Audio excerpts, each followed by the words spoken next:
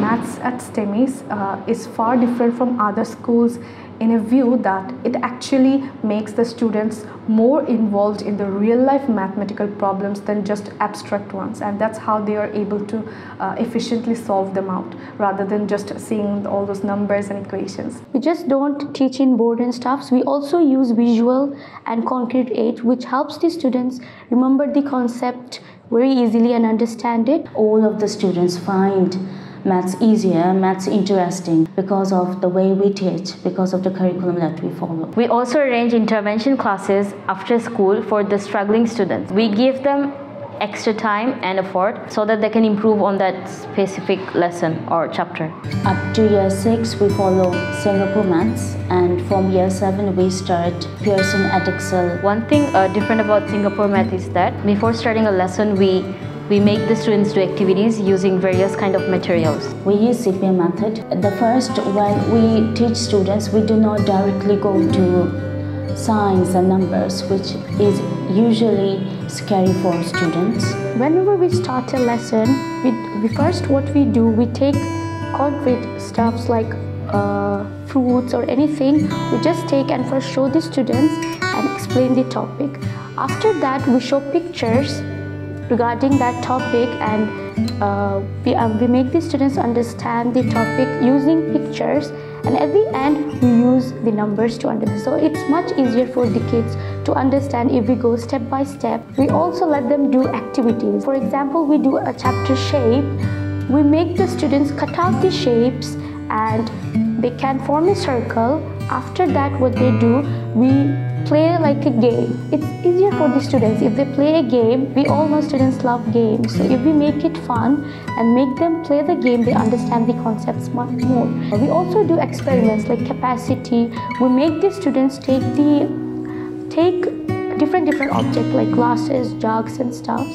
They can pour water and know what is capacity, like how much the glass can hold or the jug can hold. So like this, we make the students understand the concept instead of just making them memorize it or just explaining. We also celebrate some other mathematical days. For example, we have celebrated Pi Day, and every student participated and they found it very interesting because pi is a number which never ends. So they found it very interesting. They memorized the value of pi, and we saw how many digits they can memorize. Math show is a competition for the students. It's a day where we celebrate math. So we did a pop quiz, a relay race, a number line, and many other games to make it fun for the students. So we cut out papers and wrote numbers and made a number line. The students were given 2 numbers to add, and they had to jump to the solution. For example, 2 plus 3 is 5, so they had to jump to the number 5. We had another activities for year 1 students where the numbers were written in a flashcard and they had to arrange the numbers from 1 to 30. We also had math riddles that was not like regular math problems. It was more twisted. All kind of students, even the weak one and even the strong one, all of the students find maths easier, maths interesting because of these shows, because of the way we teach, because of the curriculum that we follow. The students who are struggling the most are also given effort and individual effort after the school so that they are able to improve themselves, develop themselves. Here at STEMAYS, we don't just focus on the good students, but we also focus on the students who are struggling a bit. For example, there was a student who was struggling in division, and when we gave him extra classes in intervention, he improved a lot. We have Nora, Shimu. The students are very good at maths. They have solved 6A books in just 3 months or something.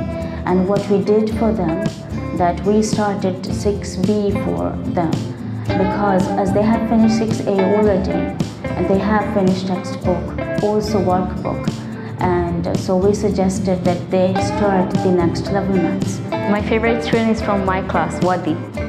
He's really good in maths, and whatever task I give him, he finishes in like very quickly. So there are 2 students, Ishmam and Art, who are going to sit for O-level, and there's this one whole like 3 triangles clustered together to find one angle, and even I got confused how to do it. But Ishmam was really smart, and what I taught him on the previous class, he used that one, and he used that strategy on the next class and solved it out. And me and Art, we were like shocked. Oh, Ishmam, you were so clever.